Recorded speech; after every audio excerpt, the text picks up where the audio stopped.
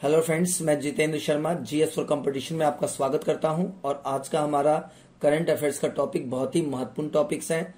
अगर आपने अब तक हमारे चैनल को सब्सक्राइब नहीं किया है तो चैनल को सब्सक्राइब जरूर करें, बेल आइकन को दबा दें ताकि आपको नोटिफिकेशन का अपडेशन मिलता रहे। आज के मैंने करंट अफेयर्स में न केवल आपको करंट अफेयर्स के डेटा दिए हैं बल्कि साथ साथ में मैंने कुछ क्वेश्चंस भी आपसे पूछे हैं जो आपको यहाँ पर पढ़ना भी है और साथ साथ में सॉल्व भी करना है। चलिए फ्रेंड्स, स्टार्ट करते हैं।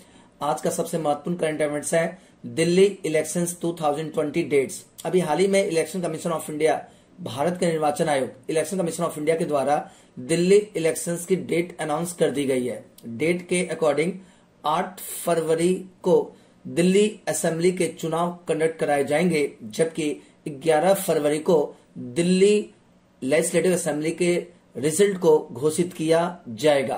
अतः अब की बार आप सरकार के लिए बहुत ही महत्वपूर्ण ये इलेक्शन कंडक्ट किया जा रहा है, जो न केवल बीजेपी, कांग्रेस बल्कि अन्य पार्टियों के लिए भी ये चुनाव बहुत ही महत्वपूर्ण है। चलिए फ्रेंड्स, अगर यहाँ पे इलेक्शन कमीशन ऑफ इंडिया की बात करें तो election commission of India Bharat में या केंद्र शासित प्रदेशों में चुनाव कंडक्ट कराने के लिए उत्तरदायी है, जबकि वर्तमान में Sunil Arora chief election commissioner के रूप में काम कर रहे हैं। यहां याद रखने वाली बात है कि दिल्ली लेजिस्लेटिव असेंबली में कुल सीटों की संख्या 70 है, यानी 70 है। अतः आपसे एग्जाम में क्वेश्चन पूछा जा सकता है। चलिए फ्रेंड्स, अगला देखिए।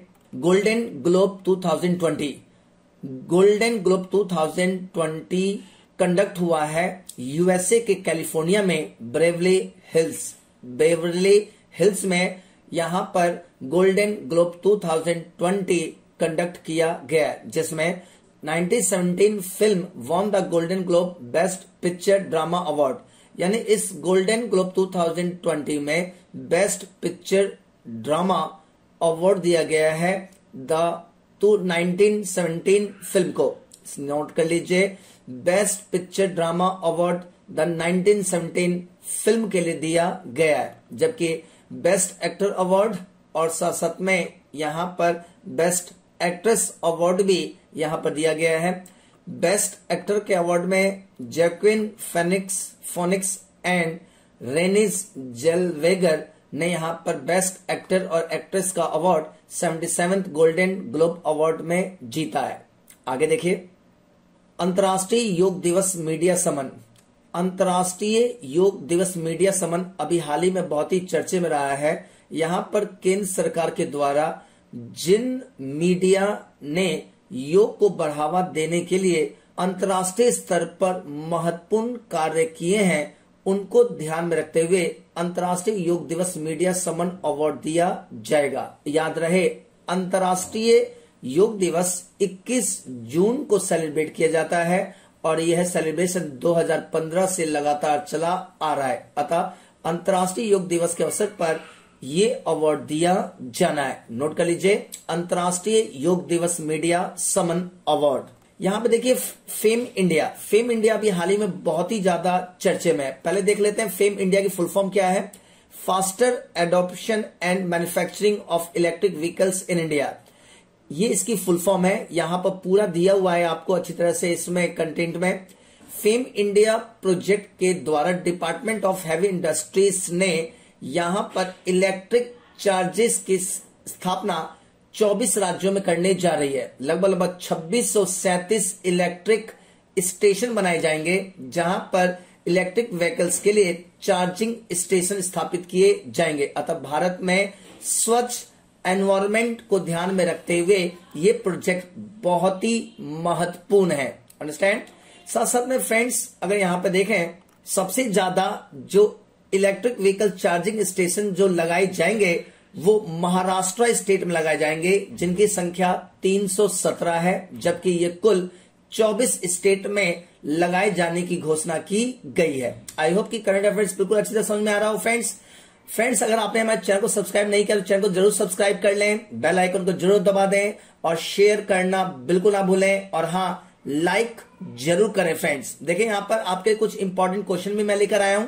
पहला इंपॉर्टेंट क्वेश्चन है आपके सामने। The reserve bank of India has launched which app to help the visually challenge identify the denomination of currency notes, यानी अभी हाल ही में रिजर्व बैंक के द्वारा दृष्टि बाधित लोगों के लिए कौन सा ऐप जारी किया गया है जिससे वो करेंसी को पहचान सकें। पहला आपके सामने है पैसा, दूसरा ऑप्शन है किरण, तीसरा है ऑप्शन आपके सामने मनी और चौथा ऑप्शन है भीम। बताएं इन चारों में से फ्रेंड्स क्या उत्तर है आपका, कोशिश कीजिए, यू कैन डू दिस, आप बना सकते हैं।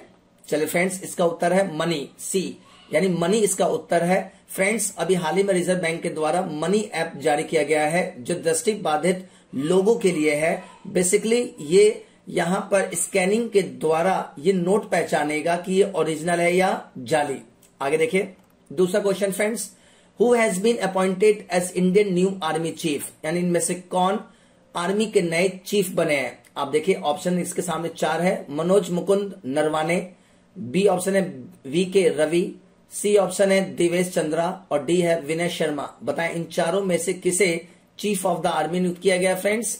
चले इसका आंसर है ए, मनोज मुकुंद नरवाने को चीफ ऑफ द आर्मी के पोस्ट पे अपॉइंट किया गया। नोट कर लीजिए, आपके लिए बहुत ही महत्वपूर्ण है। Manoj Mukund Naravane 28th chief of the army के पोस्ट पे अपॉइंट हुए हैं, जबकि इससे पहले general Bipin Rawat chief of the army के पोस्ट पे काम कर रहे थे। चलिए फ्रेंड्स आगे देखिए तीसरा क्वेश्चन फ्रेंड्स आपके सामने है, who has taken charge as India's first chief of defence staff, यानी इसमें से किसने चीफ ऑफ डिफेंस स्टाफ के पद पर ग्रहण किया है। आपके सामने चार ऑप्शन है, विक्रम सिंह, बिपिन रावत, वीके सिंह और दीपक कपूर। बताएं फ्रेंड्स इन चारों में से क्या सही उत्तर है।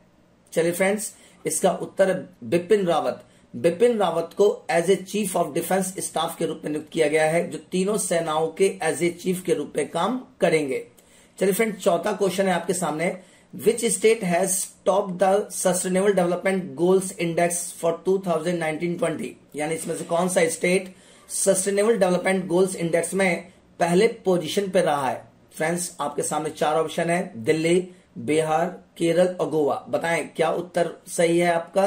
फ्रेंड्स इसका उत्तर सही है सी, केरल। केरल ने सस्टेनेबल डेवलपमेंट गोल्ड इंडेक्स में सबसे टॉप किया है। जैसा कि पीछे भी मैंने वीडियो में आपको बताया था कि सस्टेनेबल डेवलपमेंट गोल्स इंडेक्स के जरिए हम उस स्टेट के परफॉर्मेंस को जानते हैं कि किस स्टेट का परफॉर्मेंस इकोनॉमी या सोशल पॉइंट ऑफ व्यू से सबसे ज्यादा है।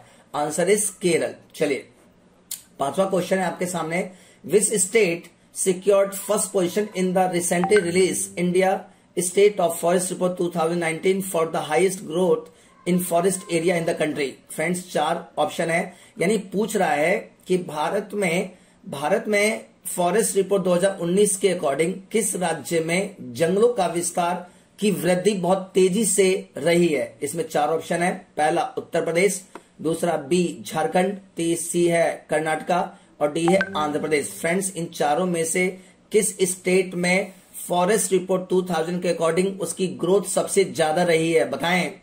चलिए इसका उत्तर है सी, कर्नाटका, यानी कर्नाटका स्टेट में फॉरेस्ट की जो ग्रोथ रेट है वो सबसे ज्यादा तेज रही है। आई होप कि आपको ये क्वेश्चंस कम से 5 क्वेश्चन दिए तो पांचों के पांचों आपके बन गए हो। अब तक अगर आपने हमारे चैनल को सब्सक्राइब नहीं किया तो चैनल को सब्सक्राइब जरूर करें, बेल आइकन को जरूर दबा दें, लाइक शेयर करना बिल्कुल ना भूलें। Thank you and take care.